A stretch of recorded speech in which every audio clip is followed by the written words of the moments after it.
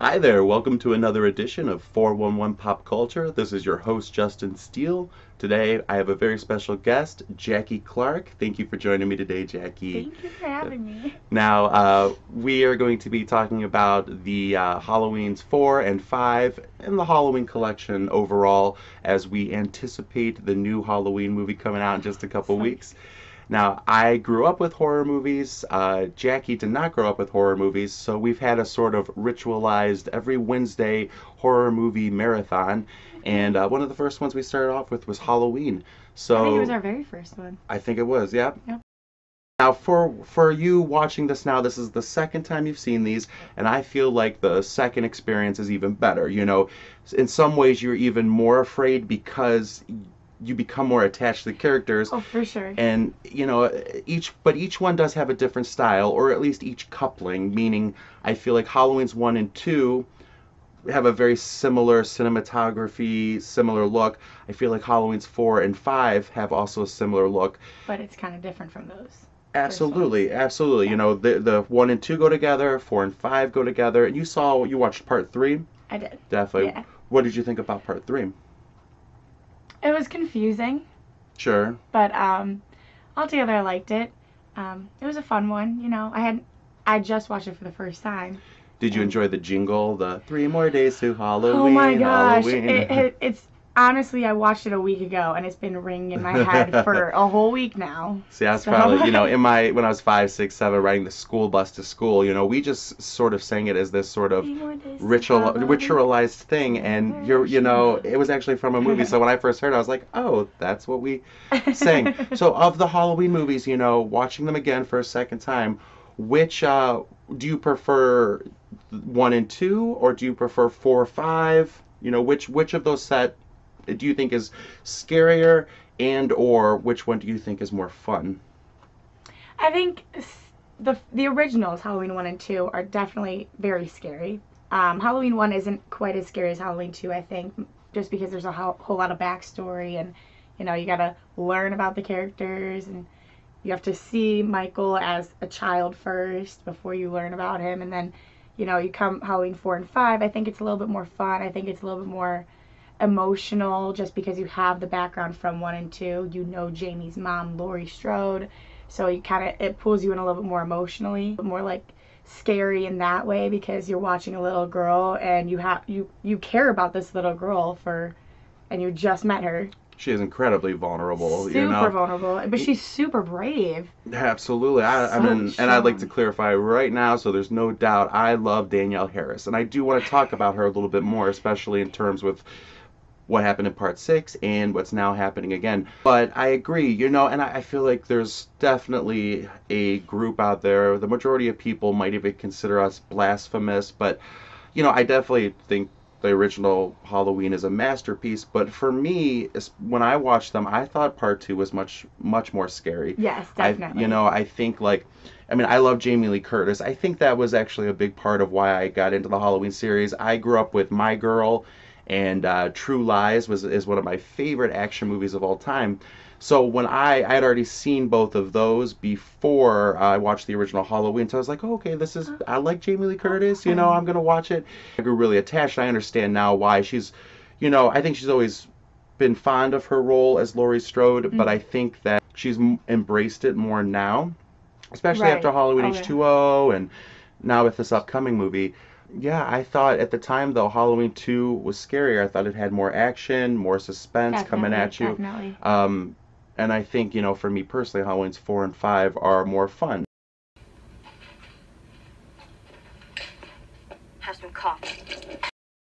Now, for me, one of the favorite parts in watching horror movies, I mean, I have a lot of different factors. I'm all about iconic villains, but it is always the final girl for me. That is the person I think For the sure. audience relates to.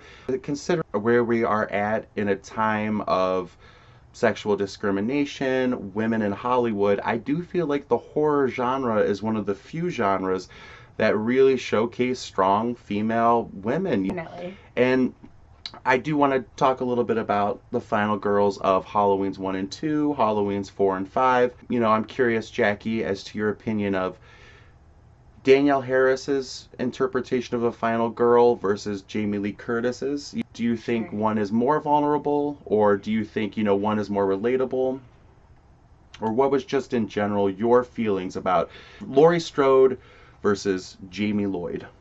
Laurie Strode is definitely vulnerable as a character. I mean, she's a 16-year-old girl and she's babysitting and she's taking care of these children, and then she has to, she's thinking of them first and just kind of doing her own thing and making sure, like, Michael, no, we have to kill him. We can't let him get the kids, and then sends them down the street. She's definitely vulnerable and she's definitely strong. And then with Jamie Lloyd, she kind of already has, the whole town already has knowledge about Michael Myers and what he does. So, she gets picked on. Your uncle's the boogeyman. And Which those kids were terrible to her. Terrible. Oh, they're so mean. Kids are mean. Kids are so mean. Jamie. And I think it's true to life, So mean. But I think she was definitely more vulnerable because she was younger. But at the same time, I feel like she also had her own level of strength and bravery. What do you think in terms of maybe a more fair comparison that would be between Laurie Strode and Rachel Carruthers? Yes. They're both babysitting. They're both in late teens. Yep. Insecure with boys. Do you think, did you have any more of an attachment to Rachel versus Laurie, or do you think they were both pretty similar? I think I was definitely more attached to Rachel than Laurie. Yeah. Strangely enough, I think it was because I was a little bit more attached to Jamie, just meeting her because, we had already known about Laurie, and your heart already hurts for her. Like, she's lost both of her parents. Their kids are teasing her. Then seeing the way Rachel interacts with her definitely I think I have a stronger connection with Rachel. And what do you think about, I think there's a sort of, a lot of people feel betrayed going from Halloween 4 to 5 with, spoilers ahead, stop it right now if you're watching. I highly doubt you haven't seen this though. Rachel, what happens to her towards the beginning of Halloween 4 or 5. 5, yeah. I think it was supposed to be sort of a Hitchcockian reference of, taking a famous actress or a beloved character and eliminating them to raise the stakes. Mm-hmm. And I think it's effective. However, Rachel is a beloved character, so I was betrayed. You do. You feel a little bit betrayed. They did that with Aliens to Alien 3 with Newt definitely. and Hicks. But so we lose Rachel, and then we have another final girl character. I mean, she doesn't make it. Tina. But yes, Tina, played by Wendy Kaplan. Did you enjoy the character of Tina? I did enjoy the character of Tina. I was confused at how she fit in with the whole group. I was like, because all of a sudden she's just, going into Jamie's hospital room and she's got a dog. And I'm like, oh, here's this new girl we've never seen before. And then they take away Rachel. And I'm like, well, what are we doing now? And then it's the Tina show, and it's, Well, I always thought, too, it would be interesting because in Halloween 4, Rachel, played by Ellie Cornell, does have a friend that she's in the car with named Lindsay, who also has that sort of same Madonna-esque, like a brunette Madonna look of the 80s, Mm-hmm. The denim jacket, the black hair flowing. At first I thought maybe they were supposed to be the same character, but her name is Lindsay, and the age would be appropriate that Lindsay would have been the age, she would be about 17 compared to Lindsay Wallace from the first movie where Laurie was babysitting Lindsay. I thought maybe that was supposed to be some sort of reference or homage, like, well, she's actually friends with Lindsay. So I thought at least if they had done with Tina, they could have had Lindsay, and actually that would have at least had some sort of continuity for bringing her randomly from 4 to 5. Right. I mean, the character of Tina, people either love her. She's so fun. Right. People either love her, love to hate her, or they just hate her. I love her. I love her. I definitely see, problematic elements. People say that she's annoying. I don't think she's annoying. I think she's just a 17-year-old that's full of life. Like she says, it makes you feel like neon, like. Right. Yeah. She's a 17-year-old girl, and she's a very relatable character, and she is a lot of fun. I think the first time I watched the movie, I wanted to hate her. Like, I loved to hate her just because I was mad that they took Rachel away from me. Sure. But then the second time through, I really connected with her, like, on an even higher level. And I definitely love Tina. Definitely root for her the whole time. And I like her relationship with Jamie. Yeah, because she does have a bond, you know. She has a very strong bond. Jamie's concerned more for Tina than herself. Like, she's running from Michael. She's, Tina! Continuing to speak about Jamie Lloyd, and specifically Danielle Harris, there's a documentary on the full collection called Jamie's Story, which recounts the behind-the-scenes information about what happened to Danielle Harris's involvement in the franchise and how ultimately, you know, she was taken out of the sixth movie, you know, even then in H2O, because now we have a new movie coming up and they're going to be readjusting the timeline anymore. It's becoming one of those choose your own adventure books where, let's see, so we've got Halloween's 1, 2, 4, 5, 6, 1, 2, H2O Resurrection. Then you go Rob Zombie, 1, 2, Halloween 3's in there, and now we're going to do Halloween 1 and then Halloween, I guess, 2018. Maybe somebody can comment below because I don't know yet what they're really calling it other than Halloween. So you got Halloween and then Halloween. Right. You know, but anyway, overall though, you were a fan of Danielle Harris's performance in Halloween's 4 and 5, and definitely. I mean, I love her. I thought she was just fantastic. You know, to see this little girl, the whole laundry shoot sequences, I think one of my favorite all-time sequences in a horror movie. Definitely. You know, the tension is so high. Oh yeah, you're scared the whole time, and then he starts stabbing through the vent, and she's not there, but it's like, oh my gosh, where is she? Right. Like, how are you? She just climbed up the wall, and she she's really all did the way. That. Like, that's she crazy. really did that. I mean, that wasn't, crazy. You know, I think they did. I mean, they had it like on the side at one point for certain angles, but she really was up in there, and there really was a real knife being used. And I mean, she's a brave little girl, which translates to the character of Jamie Lloyd. Sure. But what do you think about Halloween 6? They end up replacing her, and she has no ill will, Danielle Harris, to J.C. Brandy, who took over the role. But, you know, they kind of were shifty with her about it. And do you think that's kind of fair? Like, do you think that Danielle Harris gave enough of a performance that she should have been given a little bit more respect in terms of what she contributed? Oh, I definitely think so. Halloween 4, you know, it's all about her. You know, it's all about Jamie. And they have all the little flashbacks, like when she goes and picks out her Halloween costume, and she picks out basically the same thing that Michael wore as a child. Right. And she's a very strong character, and then she comes back in, you know, the fifth one, and we're like, she's not as crazy, you know, she's not crazy like Michael. She's not a serial killer. But question real quick, would you have liked for them to have continued on? I mean, Danielle Harris believes that at one point they were going to continue that on, her becoming sort of Michael Myers' sidekick or being evil. The Accods, who produced and did, you know, did all the financial stuff for the movies, they said that was never the case. Would you have liked to have seen, you know, the character of Jamie Lloyd instead of Halloween 4 going to 5, where she's mute and having psychological issues that are like in a good light, so to speak, as in like she's still good, or would you have been interested to see?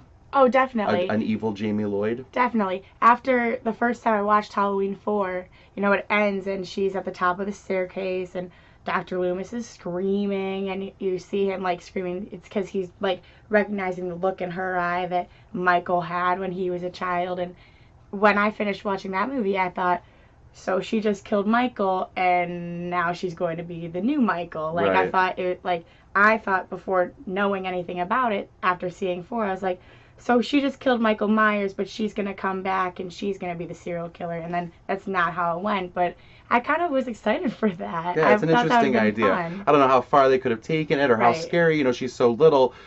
You know, I think it's an interesting idea. I would like to comment that I have, you know, a theory of mine. I find some people question why she was, though, mute in the 5th movie. And I always interpret it as, you know, Michael Myers, after he did his first attack, yes, he ended up killing his sister, but just I would even go with just attack. You know, he never spoke again. And I feel like I always interpreted 5, the reason why, and it is frustrating, but why Jamie doesn't talk for the first half of the movie is because she just did her first attack. And she was like potential, you know, had the potential to become evil, which is why she lost her voice. And basically, you know, it's her struggle of getting her voice back is then when she becomes okay again, you know. But anyway, I just want to throw that out there. I always feel like Right. there's confusion or frustration as to why Of why she she's doesn't mute. speak, and I'm like, Right. I always thought it was pretty obvious, you know, but Right. I that's thought that me. was pretty obvious too when I Yep. watched it. Even the first time, I was like, okay, it makes sense. She doesn't talk because Michael didn't talk. Exactly. So, and then her character develops in a different way than Michael, and she does speak again. So, it made sense to me. And we don't know So, how much, we don't really know much about Michael Myers' parents and history as far as if they came to ever visit him. But, Jamie was surrounded by Rachel still coming there, Tina coming to visit. Mhm. She had her friend and Billy, so it was kind of suggestive that she had still love and support. So she was Right. able to, come out of it.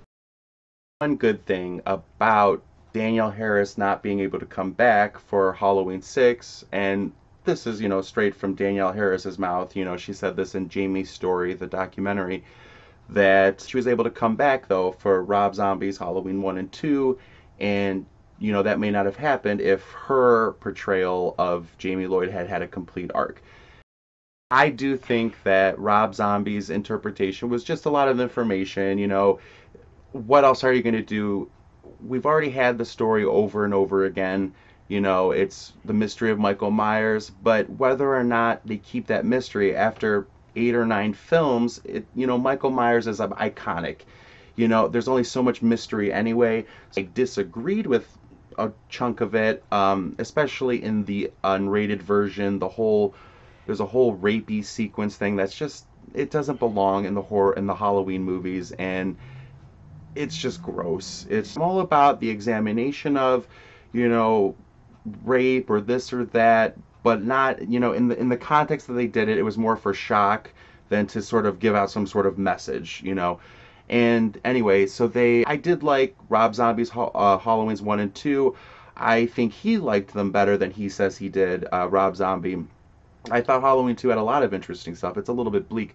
But one thing that it was going to be kind of okay with me no matter what because of them bringing back Danielle Harris as Annie Brackett. But now it seems like they're kind of doing a repeat of the mid 90s where Danielle Harris wasn't involved with part 6 and they kind of like pushed her to the side.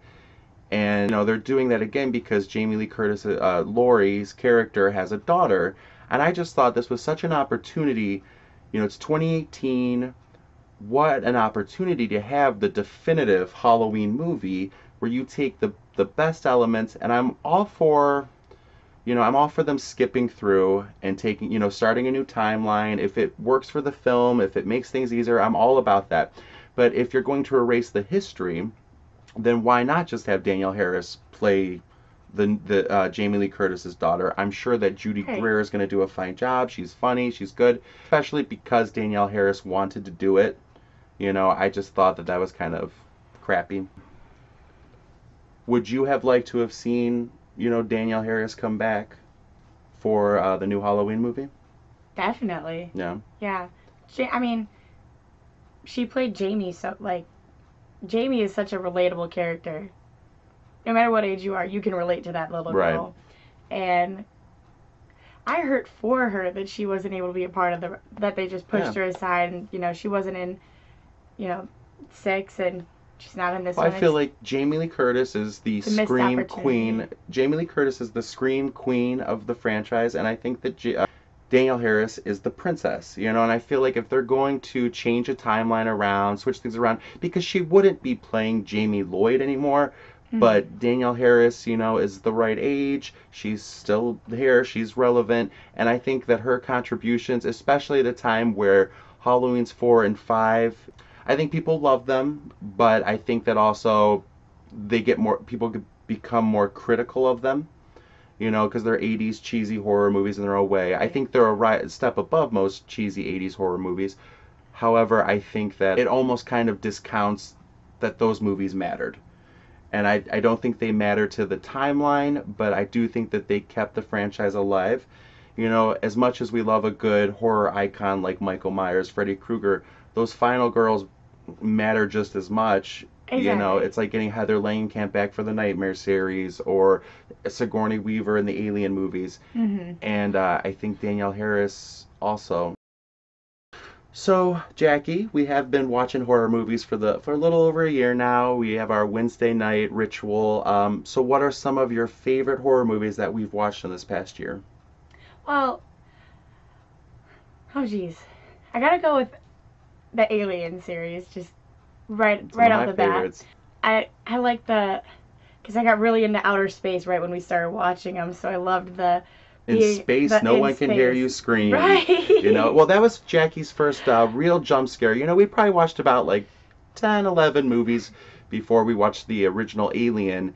I've been waiting. I could see her. She got scared. She enjoyed the movies. But it was finally for the first time. It was when Dallas, played by Tom Skerritt, climbs into that air shaft. And, he's crawling along. And Jackie kind of sits up a little bit sitting and is watching on the it. edge of my seat. And then the alien just does that. I'm like, she flung myself back. It was on the terrific. couch. It was so gratifying to finally have some jump scares. And we've had a few since then, but I feel like some of the biggest ones have been for you, for the Alien series. So definitely. what else? What other horror movies? Well, the Stir of Echoes. Yeah, I really like that with Kevin Bacon. That was a really good one. It was so intense. Yeah. I liked that a lot. You seem to really enjoy 90s psychological thrillers. Like we watched Oh, for sure. Single White Female. We watched Breakdown, The That's Good Son. Mhm. You remember those? Did you like The Good yeah. Son? That's with yes, Macaulay yes, Culkin yes. and Elijah. I remember that one. I thought, because that was Oh one of my my favorite gosh, ones. that was so good. Intense, that whole I forgot cliffhanger about ending. Yes. Yeah. Oh my gosh. I mean, that And was then one of my she's got favorite things. It's like favorite ones. the end of it, and she's got to choose, and it's like, oh my gosh, and The worst choice. She chooses right, but She oh does my choose gosh. right, but it is the worst choice It's for a like, mother to have to make. You're just like, you're watching it, and I just want to like claw my eyes out, like, oh my gosh, this can't be happening. I'm like, ugh, that one's good. And then, What are some of your childhood movies? Movies you've watched since childhood that you've enjoyed?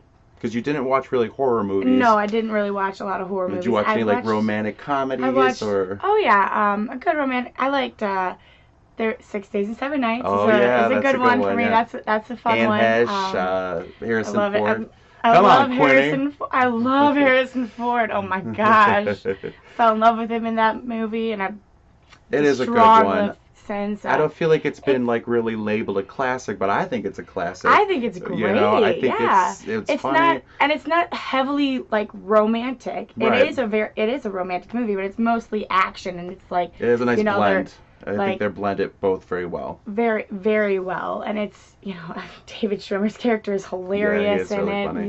funny. He's just that overbearing boyfriend, fiance, and then. She's like, well, I gotta go to work. He's like, nah, you can miss me. Go ahead, do your job. I'll be here waiting. And then, he's not really there waiting for her at the end. And Yeah, he's like she that doesn't. prototypical, stereotypical, sensitive guy, but that also can be kind of when it push comes to shove, he cheats. He does I mean, he means well. Of course, he has the big dramatic like, what have I done? This is my, and then when he finds out she might be dead. But no, that's such a funny movie. It is For sure. And the energy in it's really good. Definitely. Pirates like arg. Pirates as in arg. And they're chasing, and we've got gold. Like, okay, stereotype. The airplane go ahead, sequence yes. where she's taking the Xanax. Mayday, I don't know, my Mayday, doctor Mayday. Attention Kmart shoppers. That's so Nachos. funny. Are you a big fan of music? You like? Definitely grew up more classic rock. My dad listened to a lot of classic rock, so I know a lot Such of, as? like the Beatles, the Stones. Like that's a lot of the music that I listen to. You're listening to something on the radio, or anything you might download. What are you digging right now? Right now, I mean, at the moment, for the past week or so, I've been listening to a lot of Eminem because his new album came out. So like, I've been listening to that, and I've started listening to a lot more of his old school stuff. Because up until my Eminem phase, I listened to a lot more Alicia Keys, Amy Winehouse. I like songs that I can sing along to. So I look for that like strong vocal. You're a from fan of woman, karaoke? so. Oh yes. What are some of your go-to songs? Do you have any warm-up songs? Like, I think, going karaoke, because I love karaoke too, I feel like there's always a song or two that I know I'm going to do okay with no matter what, so that's a go-to to get me going over those nerves. For sure. Do you have any songs like that? Yeah, Bohemian Rhapsody. Queen, okay. By Queen. Mm. That's a good one. and it's like, you know, It's a fun if one. no matter how nervous I am, the crowd's gonna sing Always, along with yeah, it anyway. nice. As soon as I get to Mama, ooh, like And they're what gonna are sing along. So then that gives me kind of the build up to go into my Alicia Keys. I like to sing a lot of Amy Winehouse, like Back to Black. That's a good one for me. Just recently, a couple weeks ago, I actually sang Kelly Clarkson "Because of You," Oh, and it was that's my favorite Kelly Clarkson song. I was scared because I know that it gets a little bit higher notes, and Yeah. I lost my voice earlier. But I went up and I belted it out, and I, Any concerts? Have you gone to any concerts or anything? Most recent concert was when I went and I saw the Beatles cover band, the Fab Four, and they put on a hell of a show. It's like I thought I was actually at a Beatles concert, which is impossible. But it was so fun, and I loved it. It was just like, and all the people there who know the music. So as they're singing, we're all singing along. You start singing "Hey Jude" and "Na Na," and the whole crowd is singing along with it. And it's such you're right. It stands yes. for it. But I love tribute bands. In fact, I went to see Bjorn Again, which was an ABBA tribute band. And, I thought for the longest time that was the closest I was ever going to get to see ABBA. But there's always fun, kitschy stuff to it, those places. Like, we have this condom here that says, "Take a chance on me." I would, I went and saw this concert about 10 years ago, so I'm definitely never going to use that. But I always thought that was cute and funny. Thank you, Jackie, so much for being here today. This was a pleasure, and honestly, this is Wednesday night as we're doing this, so we're probably going to watch a couple horror movies after this. For sure. But I always like to wrap it up with just a little note or two about what we hope for the world right now, a little bit more that can make it a little bit better. For sure. I just think we should all be nicer to each other.